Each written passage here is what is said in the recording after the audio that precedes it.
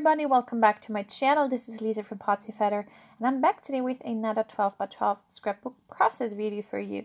So today first of all, I have washi tape over my niece's face because once again I am protecting her privacy and not putting her face on YouTube, just everything else.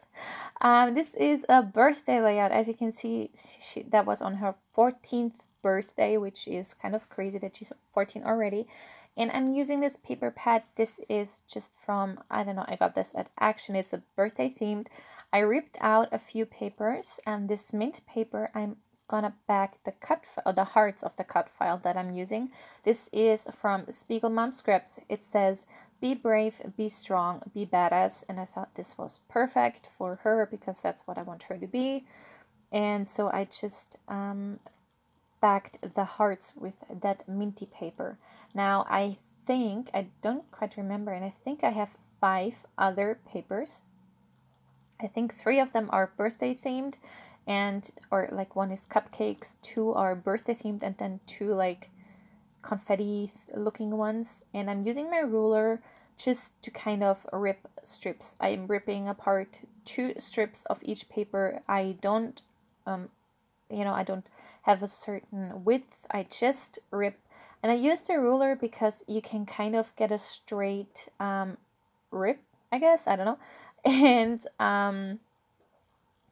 it just makes it easier.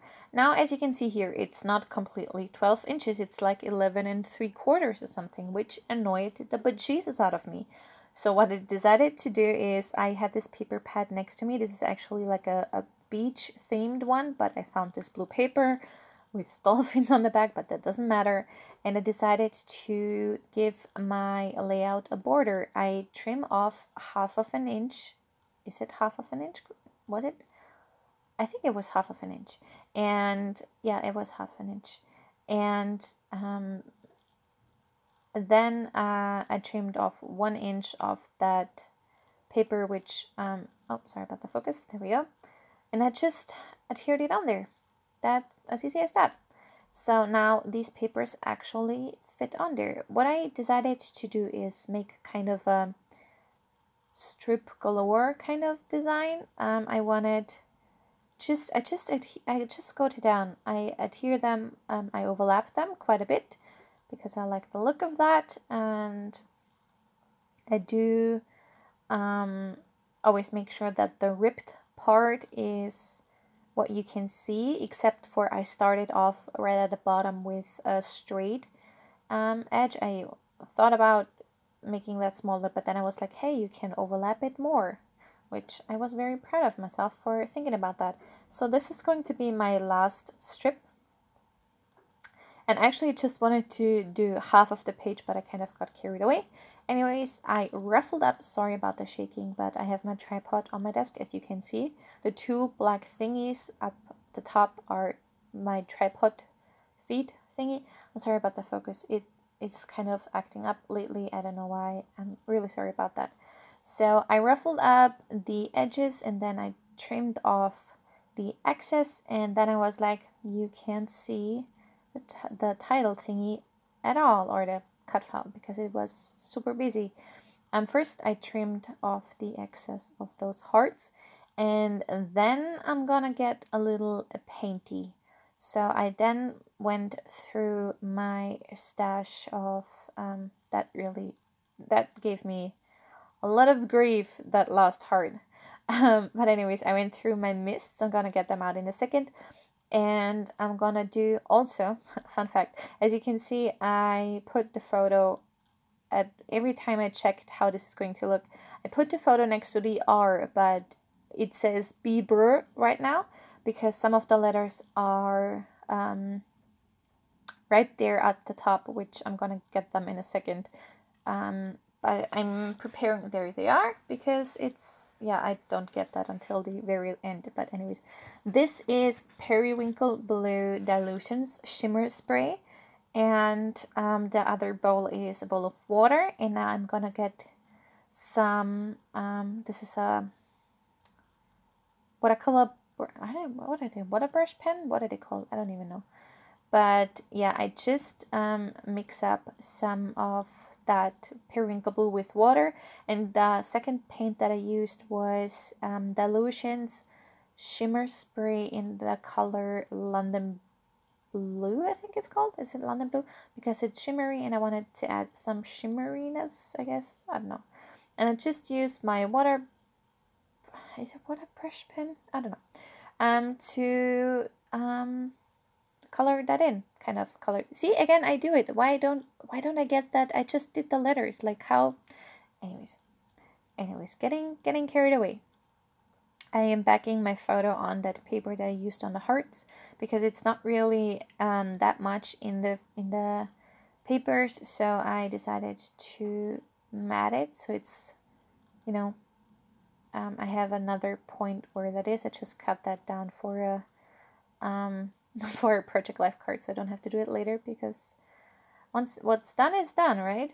So this is some white tissue paper with polka dots. There are 2 polka dots. It's the tissue paper I use all the time. It's from Scrap Delight. It's just the packaging, but yeah. I also decided to use that blue that I used for the paper strip on the right, and then again I just, why don't I get that I can put the photo there. Anyways, I'm using some fun foam on the back of my layout to pop it up. And I'm gonna do something that I'm gonna regret. I'm gonna do a lot of things that I'm gonna regret from now on. First thing, I thought, ooh, wouldn't it be nice to pop up this cut file? Yeah, instant regret, because this took me so long. You have no idea how long this took me. First of all, or at first I could use those bigger ones, you know, like they're not a problem. What's gonna be problematic is this tiny one, and I don't think, did I do that all on camera? I honestly don't remember. It looks like I do, because this took me so long, and the peeling off, that took forever. Like, okay, it looks like I'm doing this on camera. So anyways, I'm gonna talk through that. So that was a moment where I was like instantly regretting that decision to pop it up. And now I'm gonna do something else. Okay, I have to do those loose letters as well. I think it's just 4 of them. But that's, you know, that was easy peasy lemon squeezy. There are 2 more E's to go. And done. Okay. And then I was like, how would that look with the beautiful mint pen outlined? Yeah, instant regret, because this is stupid. Because if you want to do that, it looks beautiful. Don't get me wrong, I love this pen. This is a mint pen. I got this at, I think the shop is called Hema. I don't know, I got this when I was in Vienna a couple of weeks ago. I love this pen. It's beautiful. It writes beautifully. It's beautiful. But if you want to outline letters, here you can see what they look like, kind of. It didn't focus. Oh, there we go. So I did that off camera. If you want to do that, do it before you put on the pop dots, because guess what? You can't really adhere it properly, because outline it properly, because it's just not a solid area, because you have pop dots in some places and some you don't. I did that off camera, the outlining part, and I also peeled off the backings off camera. I spared you me pulling that off, and that was the moment when I put it on. I actually realized, wait a minute, I can't put my photo there. So I realized that now. I really didn't like the seam of that, so I decided, I got this yesterday, I think, was when or like the day before I filmed this. I filmed it yesterday, and the day before I got this beautiful glitter tape. It's perfect. It's like a white, you can still see through it, which I kind of like. So I put that on there, and this is a puffy sticker sheet from Main Squeeze. I really like those smiley face heart thingies. I just scattered them all around the layout, which I think looks really, really cute. Also put one on the photo right there next to the cake. Couldn't decide, but I put it there on the floor. I used my tiny attacher to, of course, my staples were empty, and now the package is empty. so I have to get some more. I use my tiny attachment a lot. So I tiered that sticky thingy because it, like the washi tape thingy, because it kept popping up because there were so many papers. It was so chunky that it didn't quite stay there. My niece's favorite color is, I think, blue. That's why I did a lot of blue on the layout. But she also really loves black. Like, she wears a lot of black, so I decided to put some black enamel dots, what are they called? Tiny word stickers on there. Just 3 scattered around the page, so I have kind of a visual triangle. Then I had 3 black enamel dots left, which I just used up here. And then I added some different shades of blue ones as well. And that layout took me quite a while. Like, really, this took me a long time, but done now, and I do love how it looks. Here you can see how chunky it is.